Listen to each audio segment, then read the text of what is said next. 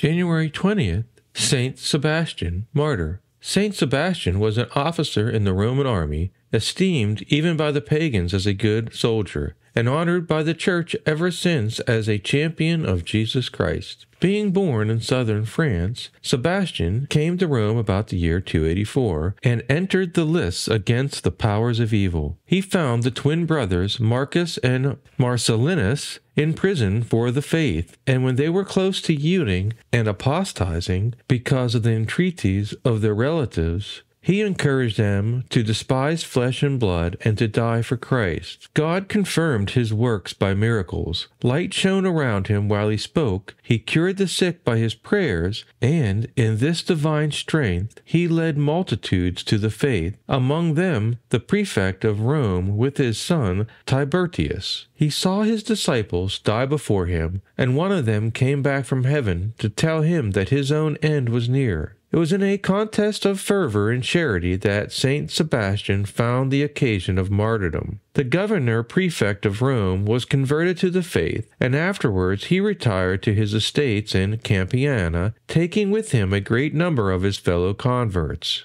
It was a question of whether Polycarp the priest or Saint Sebastian should accompany the neophytes to safety. Each was eager to stay and face the danger at Rome. Finally, the Pope decided that the Roman Church could not spare the services of Sebastian, who therefore remained amid the perils in the city. He continued to labor at his post of danger until he was betrayed by a false disciple. He was led before Diocletian, and, at the emperor's command, he was pierced with arrows and left for dead. However, God raised him up again through the efforts of a pious woman named Irene, who took care of him, and his wounds were healed. Sebastian again approaches the emperor and reproaches him for the persecutions of the Christians. The emperor, in response, has Sebastian taken to the circus and beaten to death. As we can see, Saint Sebastian was a young military man who was living in Milan, who resolved to go to Rome to help the Catholics who were in prison awaiting their execution. There were two kinds of Catholics who faced martyrdom. First, we have the true martyrs who faced death and considered it an honor to die for the Church. But the second,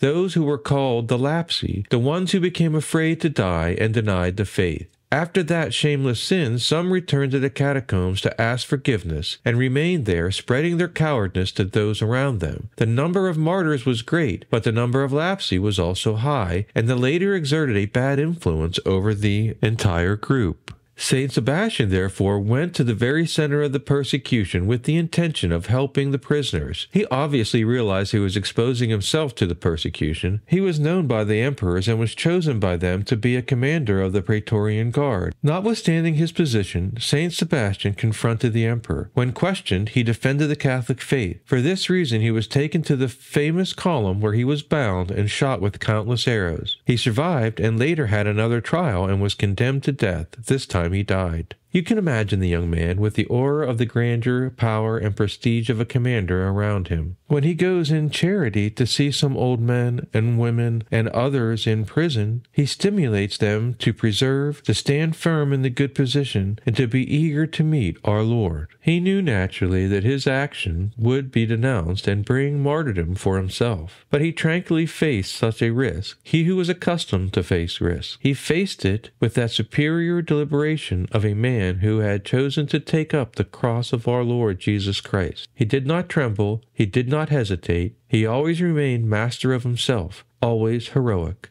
During the two martyrdoms he suffered, he kept the same tranquil attitude, the serenity of a soldier facing death, the soldier of our Lord and Our Lady.